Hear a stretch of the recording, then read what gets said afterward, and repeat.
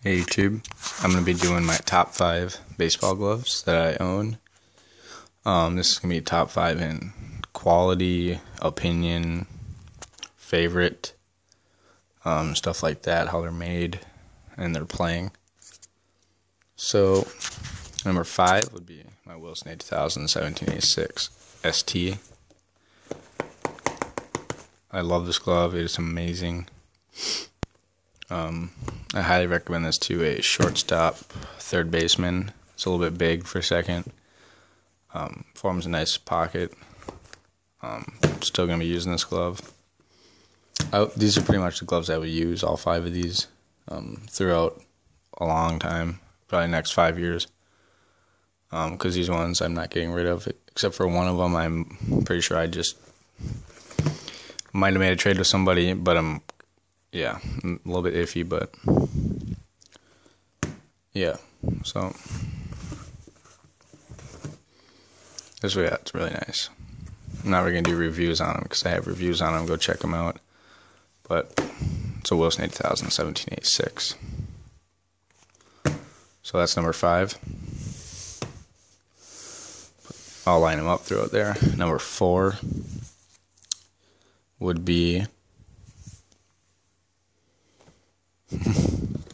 I'm still kind of deciding. I actually didn't make this up, so I'll give you a look at that while I grab it. Number 4 would probably be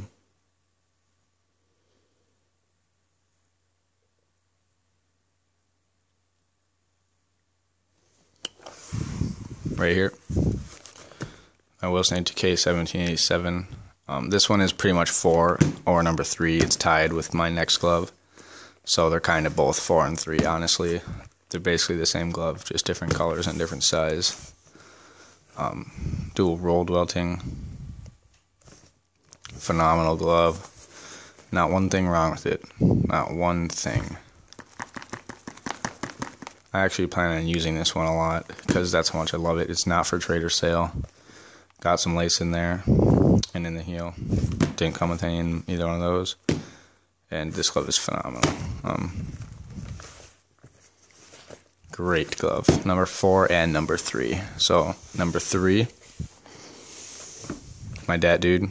Some of you would argue this one or this one would be number 1, but you guys will see number 2 and 1 coming up next.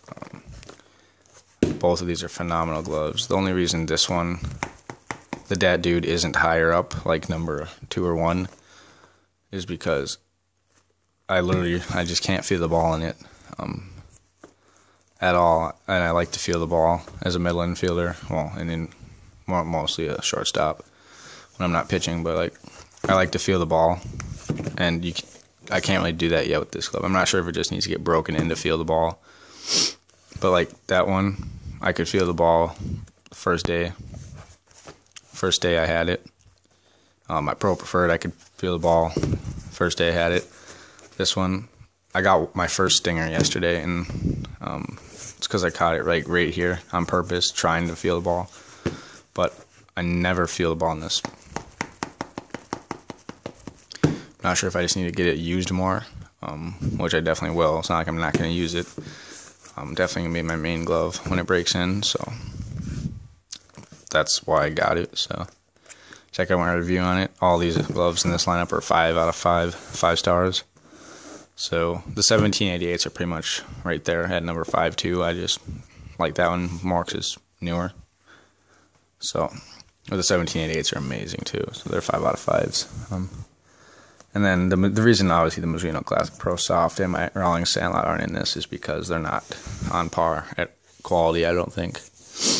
So obviously the Sandlot's not, but they're number 1. They're pretty much number 1 and 2 in my sentimental column, but they're not in this because their quality is a little bit lower, but both nice anyways. So yeah, it's 5, 4, 3. Those ones are pretty much 4 and 3. They're both amazing.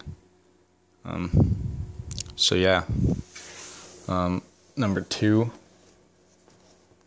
would probably be this one. The reason why these are over the A2Ks is because I think I like Pro Preferreds a little bit more. That's just me, though. That's part of the opinion part. Phenomenal. Wilson Rawlings. Mizuno, never a stitch out of place in their $200 gloves about and up. The A1K didn't have a stitch out of place. That was a nice glove too. But it's my friend's, and I don't want to review my friend's gloves. It's theirs. So he has a channel, I think. I'm not for sure. He might make one. But yeah, this glove is phenomenal. Holds its shape very well. That's my game glove. I love it. 5 out of 5, definitely. All these are. So, that's number 2. And number 1, you guys probably guessed it. This Rawlings Pro Preferred. There's not much of a difference between this one and that one. They actually have the same date code, but this one's just obviously a little bit newer, so it's going to go up ahead of it. But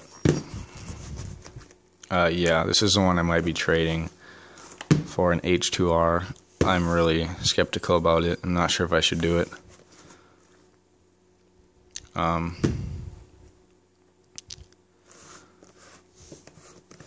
The H2R is used a little bit, but I mean, it's in great condition.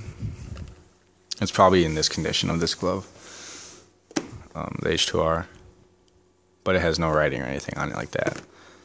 But it is cracking a little bit right here, the H2R, but that's the only spot. So I'm not for sure if I should do it because this glove is so amazing. Because I love it so much. So, I don't know. Let me know what you guys think if I should do that deal. I'm getting the H2R in like $10. So, if I do it. So, yeah. I don't know if I should do it. I mean, this one's like brand new. But I want an H2R so bad. But I don't know. But yeah, this is number 1. It's got great quality and everything. The petards is great. That's pretty much it. Those are my top 5 gloves. 5, 4, 3, 2, 1. So yeah, I'm kind of a different area. I'm in like my main level area. Usually do my videos up the stairs in my room. But yeah, so all great gloves, phenomenal. I will definitely be using all of these, getting the use out of them. Obviously my game glove here, my pitching glove. That's another reason why I'm skeptical of trading it, because it's my pitching glove, and I'm not sure if I should trade it. So, yep. Thanks for watching, guys. Comment, rate, subscribe, check out my Instagram, and I'll see you guys later.